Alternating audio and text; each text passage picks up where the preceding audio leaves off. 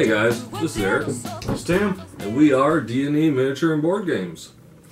So Tim, since our last time, I got this interesting little shipment in the mail from eBay. I picked up the Great War. It was by PSC Games. Mm-hmm. It was a Kickstarter they ran that ended back around March 8th of 2015. Right. I think they had like 800, 900 backers. The game itself kind of runs like... did you... I showed you some of the Game of Thrones expansions that we did, right? Yeah, the hex. Yeah, where you can add in the different... They just give you a plain green map and you add in. Same concept.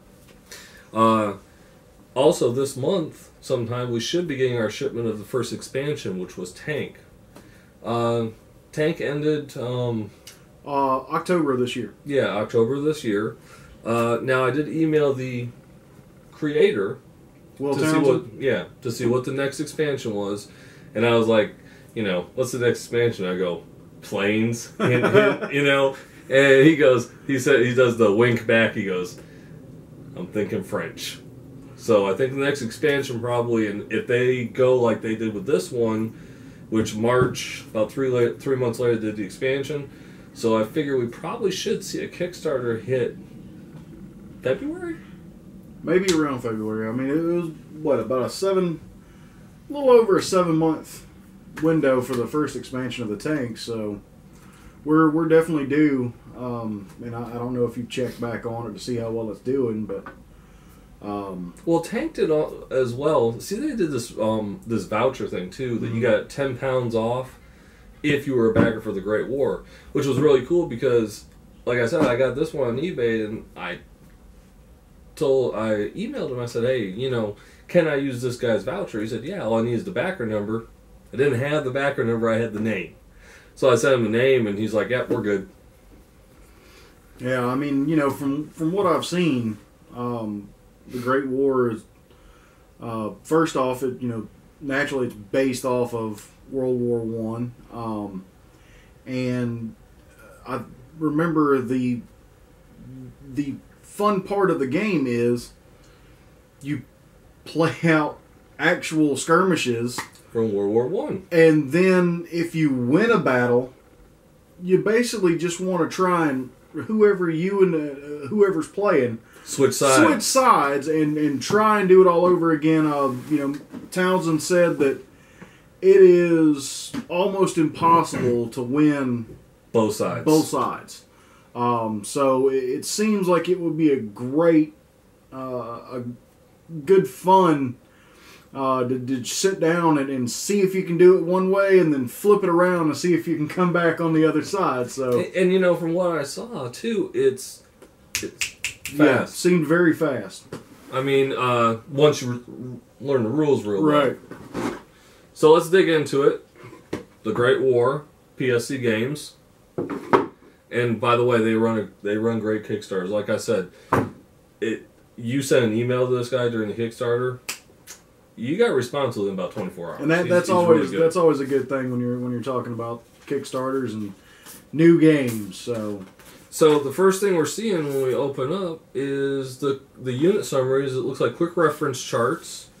These are always handy because you can just sit. You have them sitting in front of you. Right. While you're playing, you can go to the quick reference chart.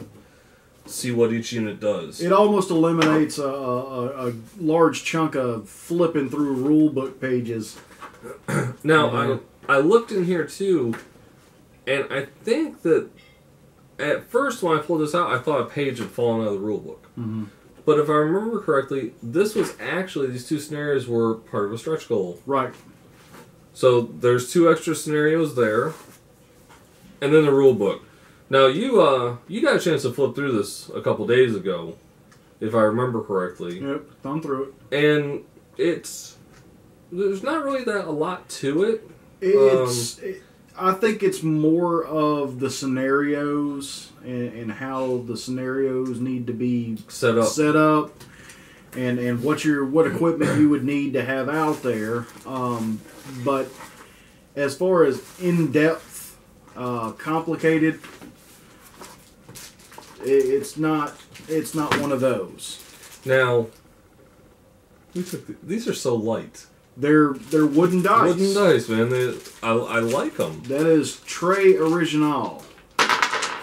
Yeah, I mean, there's like nothing to them. You get a good roll off them. Good bounce. Yeah, it's pretty neat to have wooden dice as opposed to the plastic. Now, I didn't go into too much depth when I was looking through the rules. I know these have something to do with the actions and how everything goes. Right. I don't think it's totally card driven, but I think these have quite a lot to do with the game itself. Probably going to be something to do with experience in the game. Well, it's also, I think it's ringers. Yeah. Yeah, obviously. This is probably it's probably chock full of natural history of some things that might have happened in some of these battles. Now, I know also during the Kickstarter, if you wanted more, even during the tank one, I could still have ordered another whole set of infantry if I wanted to. But, they pretty much said that if you got one board, one thing of infantry, because you can recycle them too. Right. Now there was a complaint with the British that when you were taking the figures off, the bayonets snap off. I could totally see it. But I mean, you know, I use those snippers all the time, and I know this is a little bit harder plastic. Let me see one that the bayonet's not actually attached to anything. They're not. There's one right there. Is there? Yeah. It's pretty hard plastic, so I can imagine that if you slipped or snipped too hard, you probably would snap the bayonet off. Yeah, but popping these out is not going to be a doable thing. You're going to have to cut them. But, you know, like with some of our other games that we play, you know, I paint the figures. Right. But this is one of those games that, I mean, I think if I got bored one day, I might do it. But I've got so many freaking figures. You know, this is a game to pull out on a Saturday afternoon when we're bored and want to play something. This looks more like if you're gonna paint, you would probably want to do a mass overlay. You wouldn't want to sit there and Well, you know, you could use that gray war paints for the Germans, right, and tap the guns and the faces and hands, and I think you're pretty much done. Yeah, I mean, it wouldn't be that in depth or that detailed. Because who's going to be looking that close at them? Yeah, they're pretty small. I mean, I used to have a bunch of these are like maybe 20 millimeter. They're not 15s. They're a little bit bigger than 15s, but they're about 20. They're still smaller than 1/72nd scale. Which, for those of you who are my age, remember you used to be able to get like boxes of 50 figures in an Airfix or MPC for like $1.99. I think MPC. I think the last time I bought from MPC when I was at that like 10 or 11 was like $2.50. Now here's some of the counters. Now here's the interesting thing. This one has the counter for the artillery. Right. But if you remember, you know, you asked what these were. Yep. And I told you one of their stretch goals was that you got the artillery pieces. So we have 5 German artillery, 5 British artillery, which, you know, and then once again, you know, one of the complaints was that the packaging wasn't real well and some things got smashed up. Now, since the last time we looked at this a couple days ago, I looked even closer. I noticed some of the artillery guys' legs are broken. Yep. But, guys, a little bit of glue, or if it's just bent, bend it back. Well, you know, have you seen the hot water trick? I've heard the hot water trick, and I've heard some folks swear by said hot water trick. Because you know, you were talking to Don and I about it at Tree Fort one day. All you gotta do with this stuff, folks, is boil some water, let it cool a little bit because you don't want to put these in boiling water. Right. And because they're so small, use some tongs, stick it in the water, and these should form back to the way the molds were. We do this with the zombie side stuff, with Mantic's figures all the time. And actually, I learned the trick from a Mantic video. Really? Mantic actually did a video on how to do it. So, you know, if you guys are interested, go to Mantic on YouTube, and they've got a bunch of videos on different hobby tips, and one of them is using the water to do the plastic molds. That's definitely pretty cool. These Eric, these are the counters that you lay on the board. Man. And I lost the word counter, but I just things are. These are definitely not like the figures. They pop out really easily. Case in point. But there's one of your trench ones, and you'll notice they're different designs front and back, and these actually get laid over the board. Now, I know in the first Kickstarter, now in Tank, he didn't offer it. And a lot of people were kind of upset. And actually, I would have ordered another one had he had it. But you could order a second board so you could do larger battles. But actually, it's not too big for the size of the figures. I mean, it's not too bad. This is fairly large for, like you said, the scale of the figures we're dealing with here. Here I am, just laying on top of everything. Oh, well. Now, the final one was one of the other Kickstarter exclusives. Was you got your commanders in pewter. So you've got, I think it's 6 or 8. There's 8 commander figures in here. So you have your commander figures in pewter. The other stretch goal, the artillery pieces. You got the extra scenarios. Right, and French should be coming. And I can't wait for my tanks this month because I want to I want to pop these things out. I want to play. But you know what? Because we're so close to the tanks, I want to wait till the tanks come. Yeah, I think the tanks are definitely going to, bring in new scenarios. I'm sure there'll be... Oh, there's new scenarios. Right, new scenarios if you bought, that roll around with tank, there was an expansion, 3 Whippets. Whippets are a different version of a British tank. And with that came more scenarios. And then they had captured British tanks with... he did a really good job with the expansion. I was happy. A game like this is going to be easy to do for one reason and one reason alone. It's history.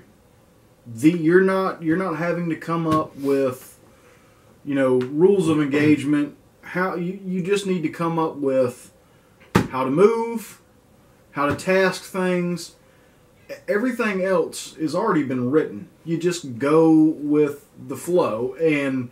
It's like for most people with the Great War, we know set up your machine guns and kill everything that crosses no man's land. And it's like you said, this was meant to be a fun game with the offshoot that, let's say, you're fighting a battle that the British won.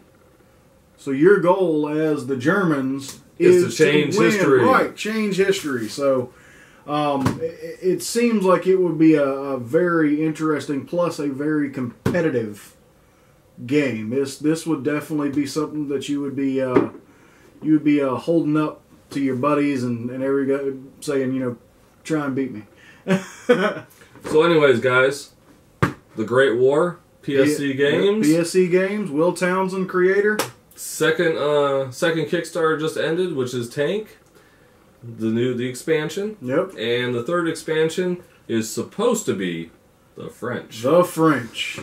We will wait anxiously for the French to arrive. Now, personally, I'd rather see planes, but we go with how what they do their market research, find out what's people are interested in.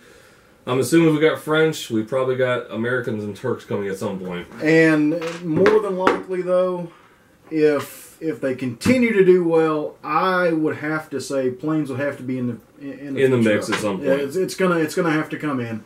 They did play a decent part significant in World War I. Yeah. But then you gotta wonder, are they gonna go into an expansion for air warfare with blimps?